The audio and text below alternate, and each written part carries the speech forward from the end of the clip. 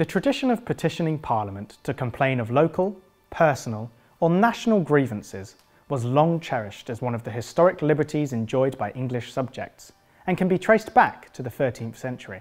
During the early 19th century, particularly after the end of the Napoleonic Wars in 1815, there was a dramatic expansion of popular petitioning.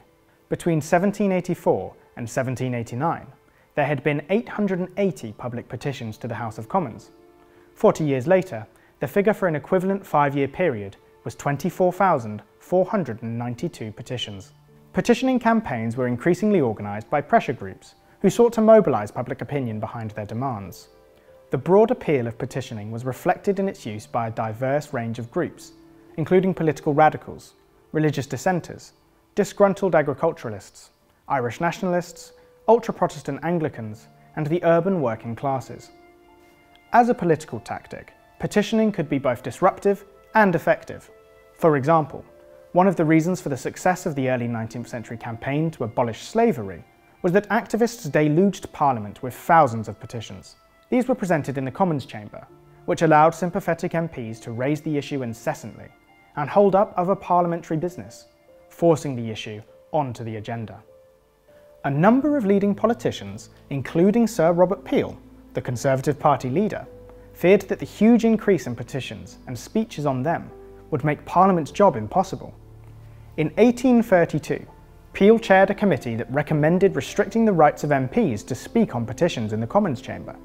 Instead, all petitions would be referred to a new permanent committee that would systematically record their details, including the number of signatures. Although radical MPs complained that the new procedure meant that the people's voice was no longer heard in Parliament, many others thought that the reforms were a regrettable necessity if the Commons was to be able to cope with the growing demands made of it by an increasingly complex, industrialising society.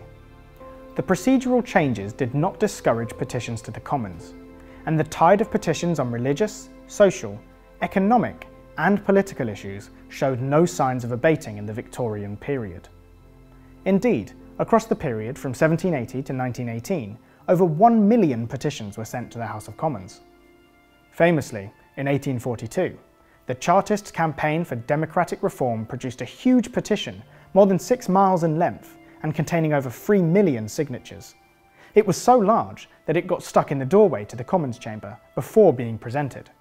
The following year, there were almost 34,000 petitions sent to the Commons. The Free Trade campaign against the Corn Laws, which protected British agriculture, generated thousands of petitions and millions of signatures each year in the same decade. Despite the continued popularity of petitions, some people, including MPs, doubted whether they truly reflected public opinion. It was commonly alleged by critics that petitions were manufactured by pressure groups using a variety of dubious tactics, including forgery, misrepresentation, and landlord and employer pressure to boost the number of signatures. However, in such an open and accessible form of political activity, a degree of fraud was probably inevitable. The 1848 Chartists petition famously contained a large number of signatures under false names, including Queen Victoria and the Duke of Wellington, a fact that was ruthlessly exploited by its opponents to discredit it. This ignored the fact that the petition contained at least 2 million genuine signatures, an astonishing figure which represented roughly 1 in 6 of the adult British population calling for democratic political reforms. This also illustrates that petitioning was vitally important for allowing those without the vote, including most working men and all women, to participate in politics and to make their views known to Parliament. Many petitions were the product of public meetings or worked up through door-to-door canvassing. In such cases, individuals were probably free to choose whether to sign or not. Petitioning continued to be an important feature of later 19th century politics, and was mobilised by suffragists and suffragettes in their campaign for the vote for women. Thereafter, the number of petitions per year declined dramatically, although the practice has seen something of a revival following the introduction of online petitions. The UK Parliament Petitions website enables members of the public to create and support petitions, with any reaching 10,000 signatures triggering a formal government response, and those with over 100,000 being considered by the Petitions Committee for a debate in Parliament.